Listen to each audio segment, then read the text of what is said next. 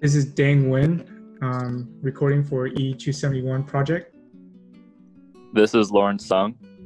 This is Hao-Che Lee. And this is our scientific calculator implemented on the DE-10 FPGA. Lawrence will go over the design of the selection states. For the selection states, we can see on our display we're currently in the state of addition. To select a new state, we can just press our switch 0 to cycle through our states. So for example, the next state will be subtraction. We can also see our current state and our next state on the LEDs above the switches. If we want to cycle through the states, we can simply keep on clicking switch. Okay, so operation 3 is multiplication, and if we keep going, we can see all of our states that we have implemented.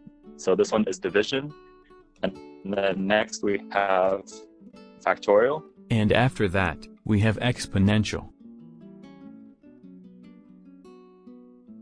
After that, we have cosine, and then we have sine. And now Lee will talk about the how to go into a state and out of a state. So we can push another button to get into the state. Now we can see that it's all 0 because the input 1 is 0 and the input 2 is 0, so the output is 0 too. So we can turn on the switch. This shows the input 1 is 3 because it's a binary input. And we can turn on input 4 and 5. So we can get 3 plus 3 is 6. And the switch 8 is the Cin. So we can get 7.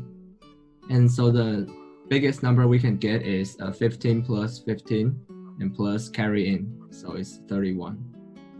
And we can push the button to exit the add mode.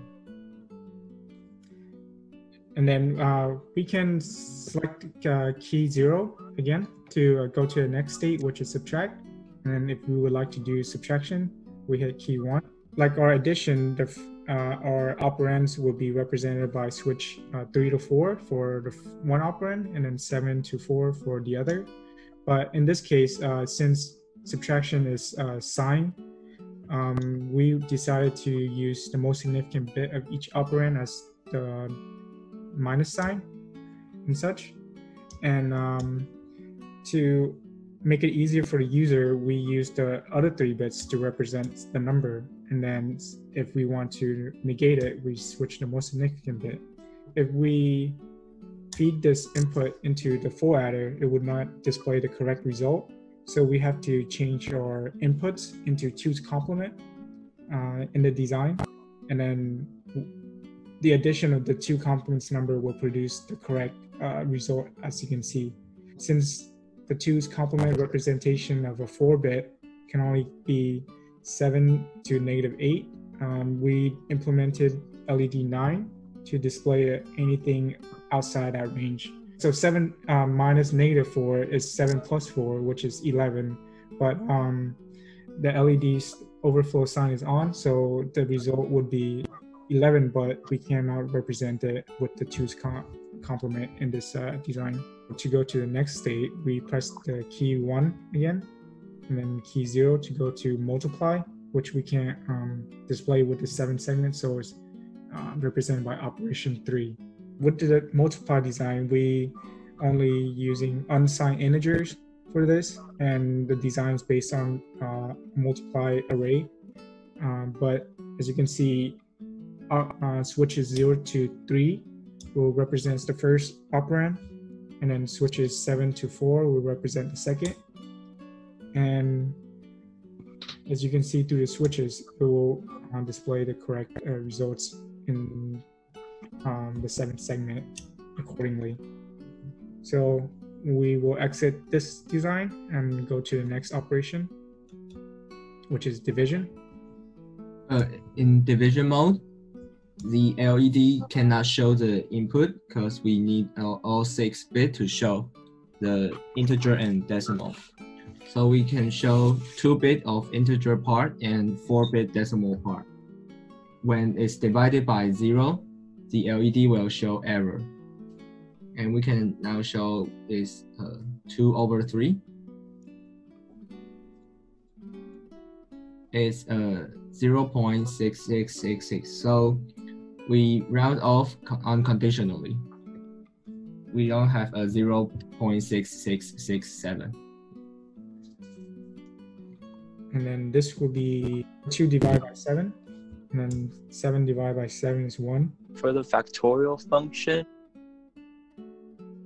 We designed a register swapping model based on common practices in assembly language. It is not possible to synthesize a recursive function. for our factorial function, factorial of 3, we get the correct answer of 6. If we do a factorial of 7, we get the correct answer of 5040. Note that for our factorial, we can go only up to factorial 9. Of course, if we had more displays and a better hardware implementation, we could probably implement a factorial function that goes much higher. So if we can go on to the next function,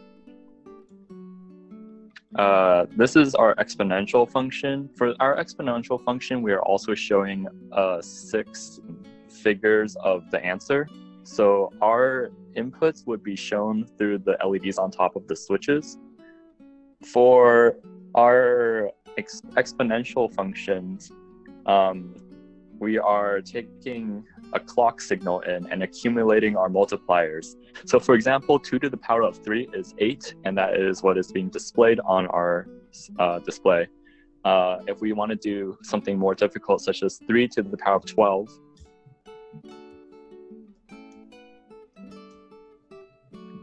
then we get our answer of 531,441. And that is our exponential function.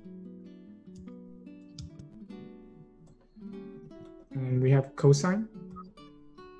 So the cosine function, since the FPGA cannot calculate floating points, so we either do it case by case. So the first input is 2 pi divided by 256. So we can see the value is very close to 1. And we can change the input to pi when we turn off the switch on. So when we turn all the switch on, the display is 1, but cosine pi is -1. So we use LED 9 as positive or negative. When the LED is on, means this is negative. So we can turn off the pi switch.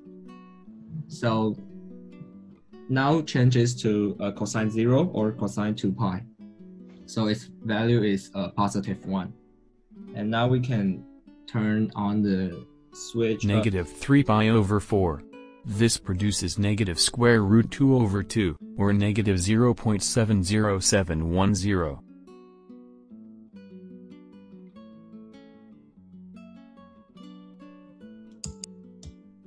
Then we go to the next function, sine. So sine will be a very similar implementation to cosine.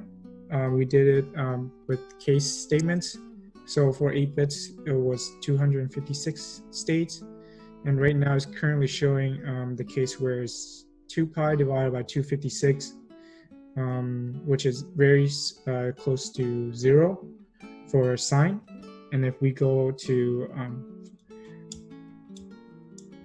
turning all the switch on, that would means it's 2 pi. So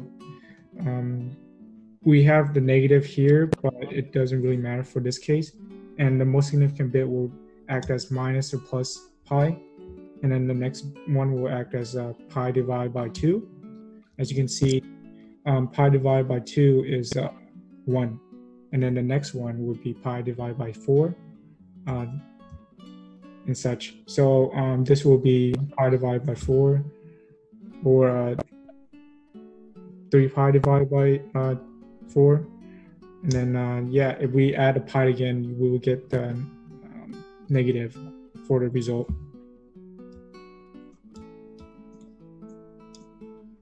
And then this will conclude our demonstration of the scientific calculator on DE-10 Lite.